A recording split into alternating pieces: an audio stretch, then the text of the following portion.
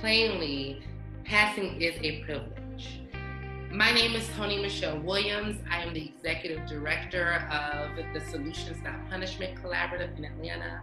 We are a Black trans-led organization that focuses on leadership development of Black trans and queer people and transformative campaigns. My role in this movement is as an organizer, agitator, a facilitator of change, a facilitator of brilliance, and a healer, again, of hearts and minds of Black people and Black babies.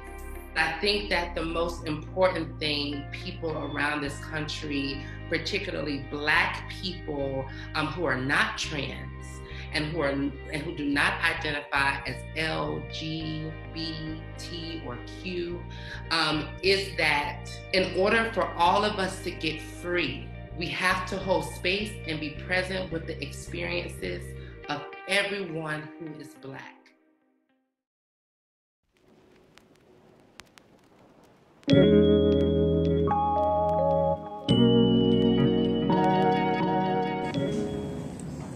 Well, I am Lauren Jones. I am one of two policy co-chairs for the National Positive Women's Network USA. My reason for being at the HIV housing conference today is because I've had a long time interest in both homeless issues, poverty issues, and HIV.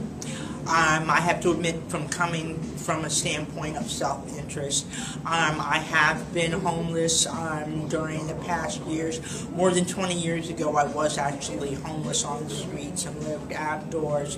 So I know what it's like to be outside and homeless. I know what it's like to live in other people's houses. And I know what it's like to be finally successfully housed.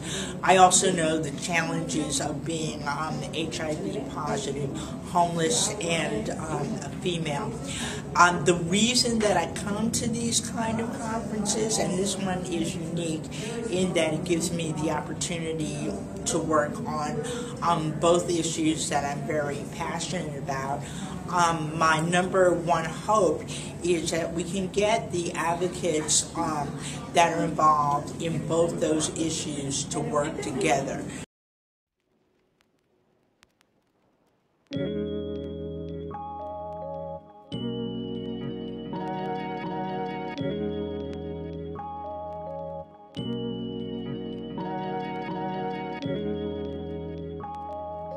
Hello, I'm Dr. Kimberly Smith, Head of Global Research and Medical Strategy for ViiV Healthcare. Today, I'd like to provide my perspective on challenges faced by women living with HIV disease and why more clinical trial data specifically focused on women is needed.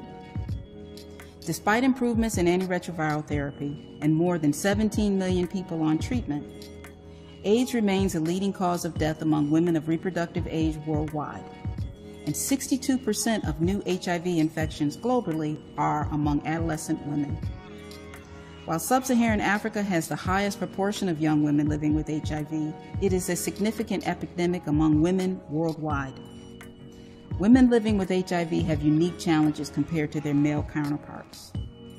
These include gender inequality, intimate partner violence, lack of access to health care, the potential for pregnancy and possible transmission to the unborn child. Add to this the potential for drug-to-drug interactions should they decide to utilize oral contraceptives or hormone replacement therapy. These are among many issues. As the only company 100% focused on HIV prevention and treatment, ViiV Healthcare is committed to improving treatment options for women. We recognize that women are underrepresented in HIV clinical trials. Data also suggests that women may be more likely than men to discontinue clinical trials for reasons other than efficacy, and the rates of certain adverse events can be elevated in women relative to men. ViiV Healthcare is committed to adding more clinical trial data specific to women to the literature, and we will actively contribute to the discussion on how we as a global community can improve the treatment of women living with HIV.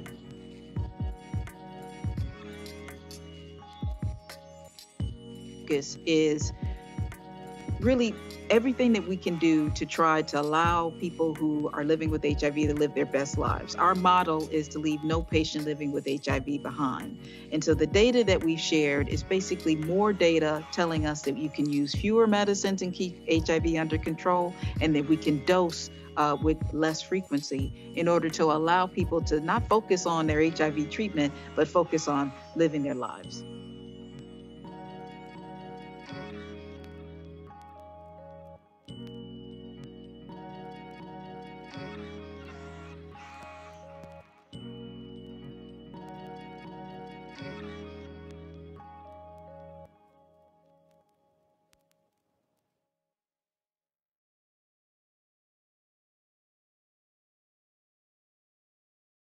We flagged National Women and Girls HIV and AIDS Awareness Day, I think because pointing to a group that people don't really think about as at risk for HIV, particularly in the United States, and when you have something like National Women and Girls HIV AIDS Awareness Day, it's recognizing that there are women who are living with the virus, there are girls living with the virus.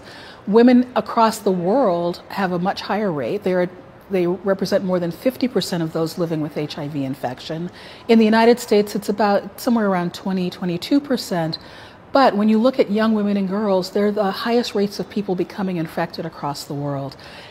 We often trade one population for another a little bit, looking at, oh, they have a much higher risk, so we have to pay attention. But we can never deliver the message that women and girls aren't equally as important in understanding that they too have risk. And it may or may not be risk in the sense that we can point to an individual woman or girl, but we have to think about the communities they live in, who are their partners, who are their partners' partners, and what this may mean for their own individual recognition. So if we raise the attention that we pay to something like this, we can get women and girls who haven't acquired HIV to perhaps pay closer attention to their ability to protect themselves.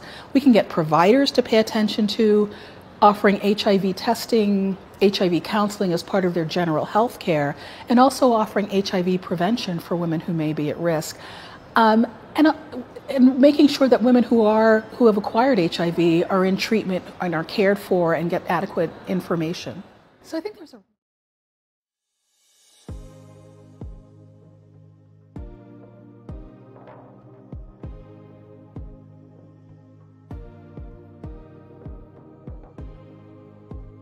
Now we have all of these tools at our disposal for taking care of people. But it's the same problem if you can't get people tested, right? If you can't find out who's positive, you can't treat. But you can't stop with the testing. You have to move on. So after you test, then what? You need to link the care. But it's not just good enough to link the care. Then what do you have to do? You got to retain people in care. So what? I have an abnormal test. I'm HIV positive. You link me to care. You can't stop there, right? And that's where you guys come in. You can't just stop there.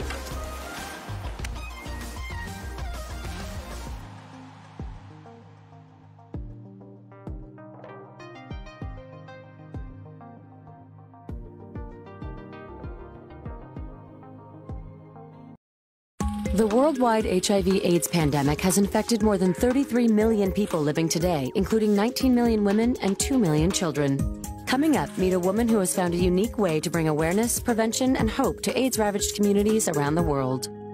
For 27 years, Cynthia Davis has been fighting to prevent HIV/AIDS among women and people of color in South Los Angeles and around the world. 20 years ago, she helped the AIDS Healthcare Foundation establish the first AIDS hospice that served her community. Cynthia started the Dolls of Hope project in 1998 to organize volunteers to make handmade dolls for AIDS orphans around the world. She also uses the dolls to destigmatize the disease and to educate about its prevention. Lifetime salutes Cynthia Davis for uniting people with her message of hope. Find out more at mylifetime.com.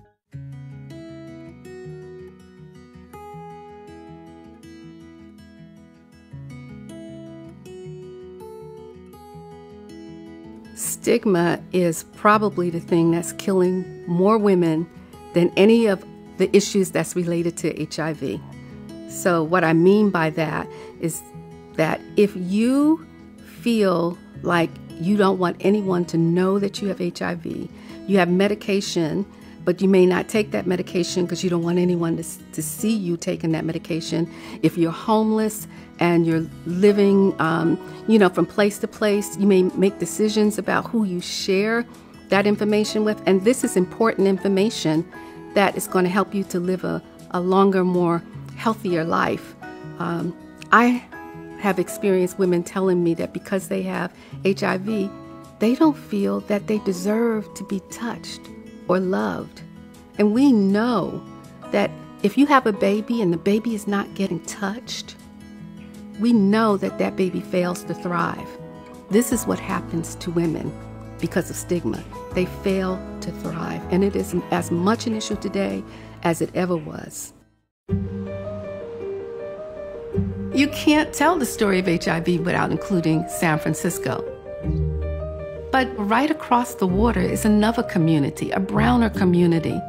You can't talk about the future of HIV without looking and seeing what's happening in Oakland.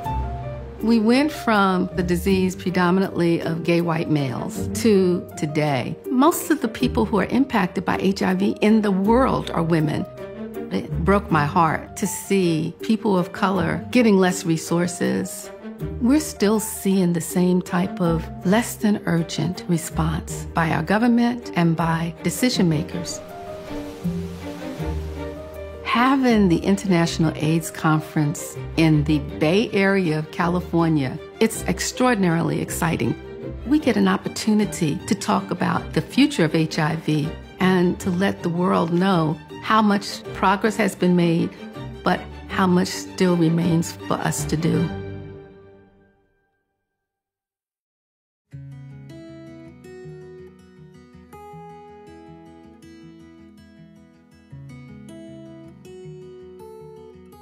SEC.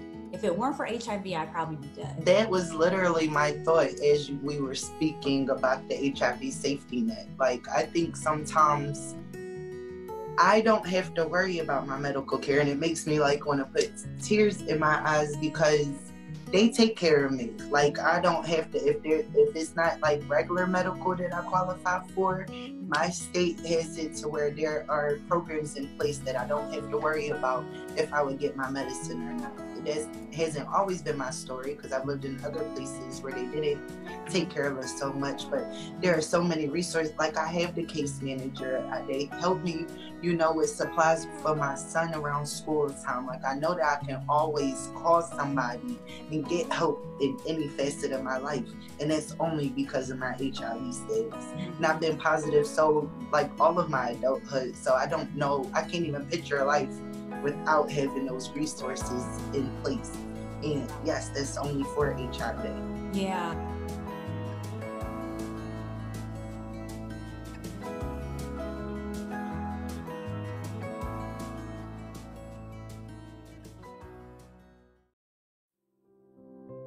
I'm Celeste Watkins-Hayes, and I'm the author of Remaking a Life: How Women Living with HIV/AIDS Confront Inequality.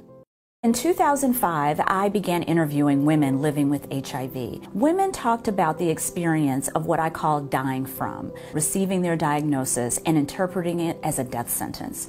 Over time, women discovered that they could live with HIV as a chronic, manageable illness. Women were dying from not just HIV/AIDS, but many were dying from a whole host of issues: past traumas, what I call the injuries of inequality, such as poverty and racism. So what they were really describing was an experience of dying from a whole multitude of challenges and moving along their trajectory of living with, figuring out how will they create new strategies to not only medically manage their HIV diagnosis, but socially navigate the stigma and socially confront many of the injuries of inequality that had previously hobbled them.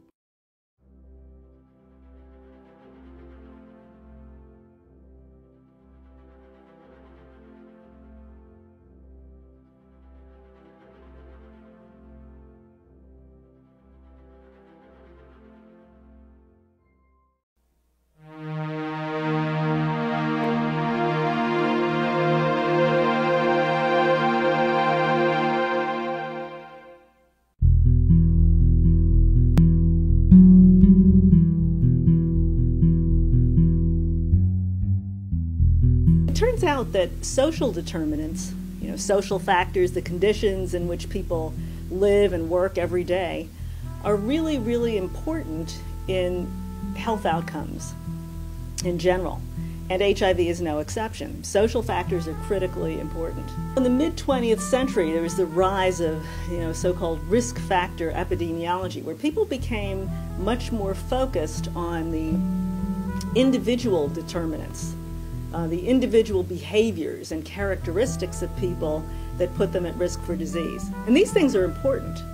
But it turns out that there's increasing evidence that in order to really make headway with the HIV epidemic in this country and in the world, there's going to need to be more attention paid to some of the social factors that drive people's behavior and also that set them up to acquire infection.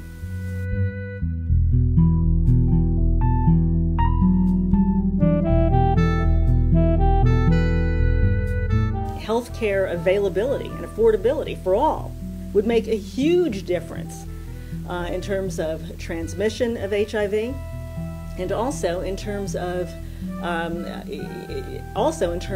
people's personal health. With people who are living with HIV, we need to implement that. Make sure healthcare reform legislation actually does go forward and get implemented. There have been some really very stunning advances, biomedical advances in particular, in HIV prevention during the past few months. I think we need to continue to invest in biomedical research, but we also need to become more convinced about the importance of these social factors in maintaining disparities, these differences in HIV infection in this country and actually throughout the world. And we need to become more invested in correcting these social factors that underpin the spread of HIV infection, and really understand that in the final analysis, it will be more cost-effective to begin work on truly addressing these inequities and other social factors than it will be to simply continue to ignore them.